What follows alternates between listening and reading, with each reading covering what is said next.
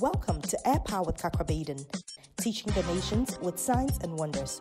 Kakra is the senior pastor of the Catch the Anointing Center, Accra, Ghana. Now, today's message. Welcome.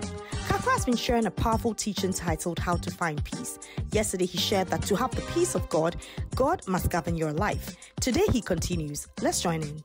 When you are young, you will think that, you can use your body anyhow. But when you grow up, you realize that the way you have used your body, it begins to show. So even to govern your body well, look, you need God to govern your body. Don't do this, don't do this, don't do this, don't do this. Even to maintain a healthy body, very important.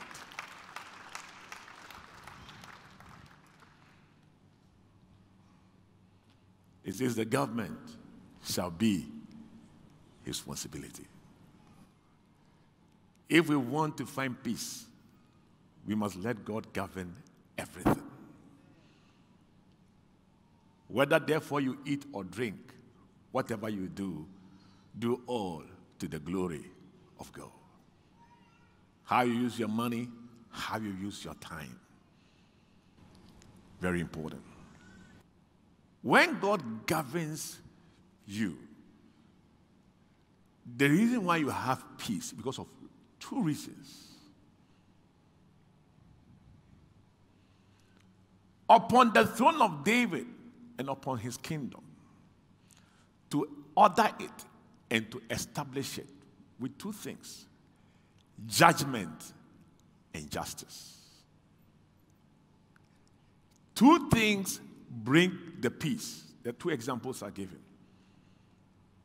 The first one, judgment, means decisions. When a judge decides or gives a verdict, he has decided and is going to make a decision concerning you. Then justice, that word justice, the actual word is righteousness. It's the same word that is translated righteousness in the Bible. Actually, it's translated more of righteousness than justice. So it says that when God is governing, there are two things that happen that bring the peace. It brings order, and then it establishes it. It makes the order and the peace last for a long time. But it's based on two things. His judgment. In other words, if we say he's going to be our government, we must allow him to make the decisions.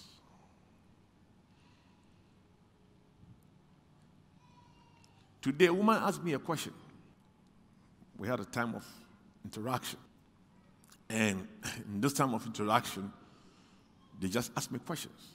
And the person said to me, my husband doesn't pay tithe, doesn't come to church.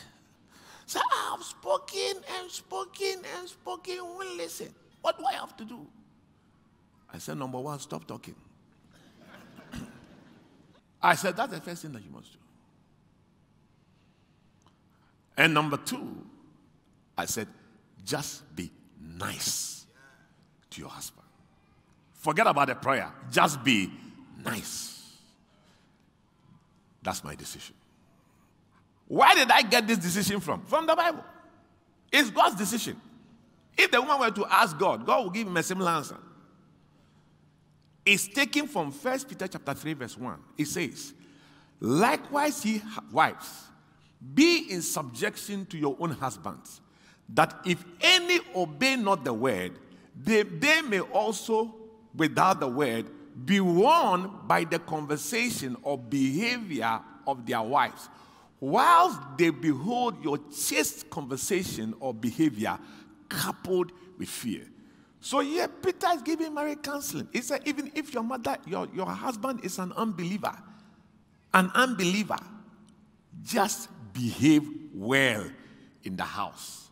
Stop these unnecessary prayer meetings and you don't behave well. Everything, but you come home and come and insult your husband. That is not God's decision. God's decision is stop the prayer, stop the nonsense, and behave well. That's his counsel. You may not like it, but that's his counsel. I didn't say it. It's in the Bible. But you see, if you think about it, it doesn't make sense. Even me, when I think about it, it doesn't make sense. But it is not my decision. It is his decision. And when we follow the decisions, that's when you experience the peace of God.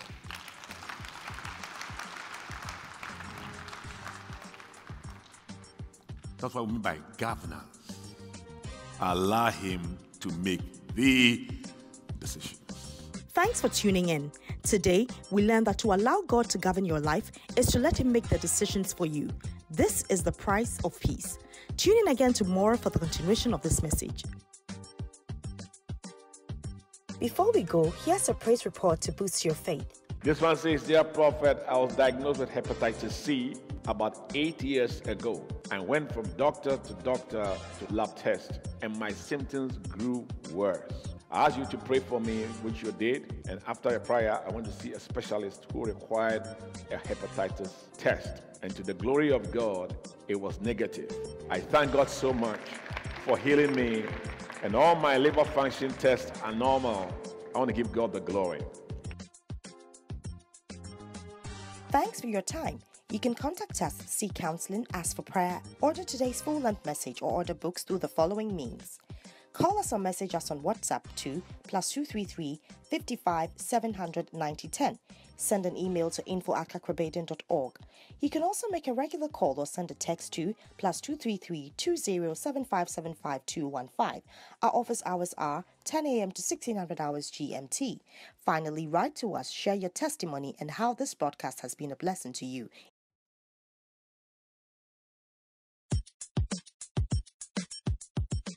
Are you in need of money? Is there something you want to buy or someone you have to pay? Then this revolutionary book, Cryptocurrency by Kakrabaden, is what you are looking for. It will unlock sources of money you have but don't know you possess. You're just a book away from turning your finances around. Order the book Cryptocurrency, How to Profit from Free Labor through the following means. Place your order on Facebook by posting Order Cryptocurrency in the comment section or message window.